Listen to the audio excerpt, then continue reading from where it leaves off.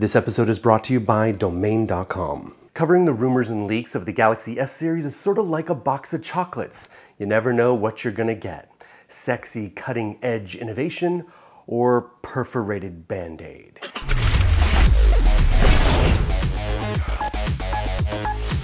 So for the moment, here's what's being said about the much-anticipated Galaxy S7. While Samsung's days of massive growth may be over, the Galaxy S series remains the best-selling and most representative Android smartphone.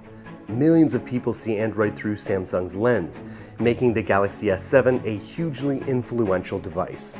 Judging on history alone, one could bet that Samsung will introduce the Galaxy S7 right before the Mobile World Congress, which in 2016 will be held on February 22nd to 25th. In that case, Sunday, February 21st looks like a good guess for the Galaxy S7 launch. However, one source that claims the Galaxy S7 will arrive early is Korea's ET News, an outlet that has had a relatively good track record when it comes to news from its home country. According to ET News, the Galaxy S7 will be released in January. January 19th is mentioned as a specific date, with an in-store availability to follow in February. Now, when it comes to price, according to rumors out of China, the Galaxy S7 may be 10% cheaper than the Galaxy S6 at launch. The caveat here is that we've heard similar rumors in the past, and at the end of the day, Samsung's flagship will remain as expensive as always. Unless Samsung decides to sacrifice profits for market share, we can expect the S7 to be priced in the typical $600 to $700 unlocked price range. Now that's pricing and availability, but let's talk about what's expected under the hood. The most common rumor is that we'll see a 5.2-inch AMOLED Quad HD display. That's 1440 by 2560 in pixels and Gorilla Glass 4. Samsung will stick with its tried and tested formula for the display on the S7. That means keeping with the 5.1-inch to 5.2-inch Quad HD display panel utilized on the S6, though it's possible and likely that Samsung will improve the efficiency and overall quality of the display. Several reports suggest that Samsung will once again use a mix of Qualcomm and Exynos chips. According to Electronic Times, Samsung plans to use the Snapdragon 820 in the US and China and the in-house Exynos 8890 in other markets. Either choice would provide great performance, despite alarmist rumors about overheating issues. Given that the Note 5 has 4 GB of RAM, Samsung will probably use the same amount on the Galaxy S6, though it's possible it will stick with 3 GB of RAM, which is still very good. Now, there's a rumor from a Chinese leaker that Samsung has, quote, listened to its customer's voice and decided to bring back the microSD card slot for the S7.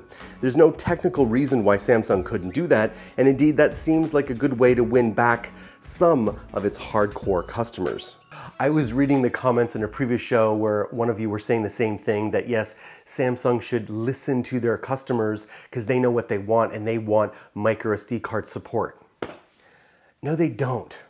Geeks want that. You and me want that because we know how to use it and we know how to leverage that. The average person doesn't even know what a microSD card is. I heard one person say, I don't want a microSD card slot, I want a big microSD card slot.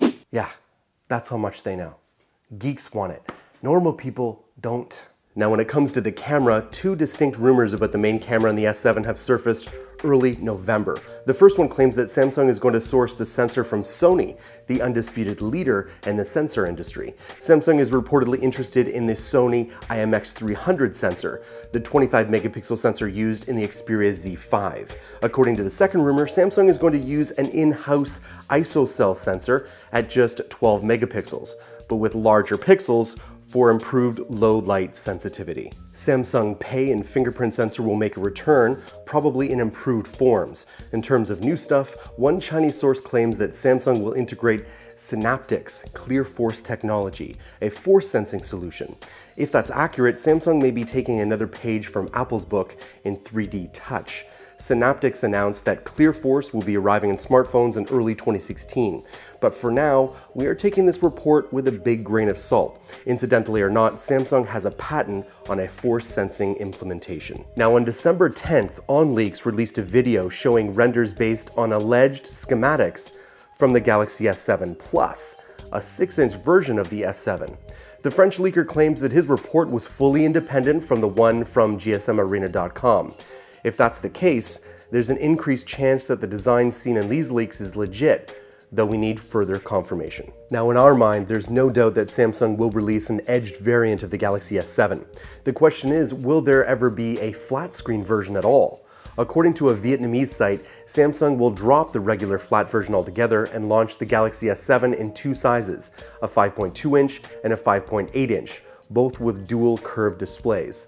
That would be a very bold move that could give Samsung the unique selling point it needs in order to stand out from the crowd, at the risk of losing customers who dislike edge screens. Now, some of you may be hoping for something more innovative, more edgier, more risk-taking on Samsung's part.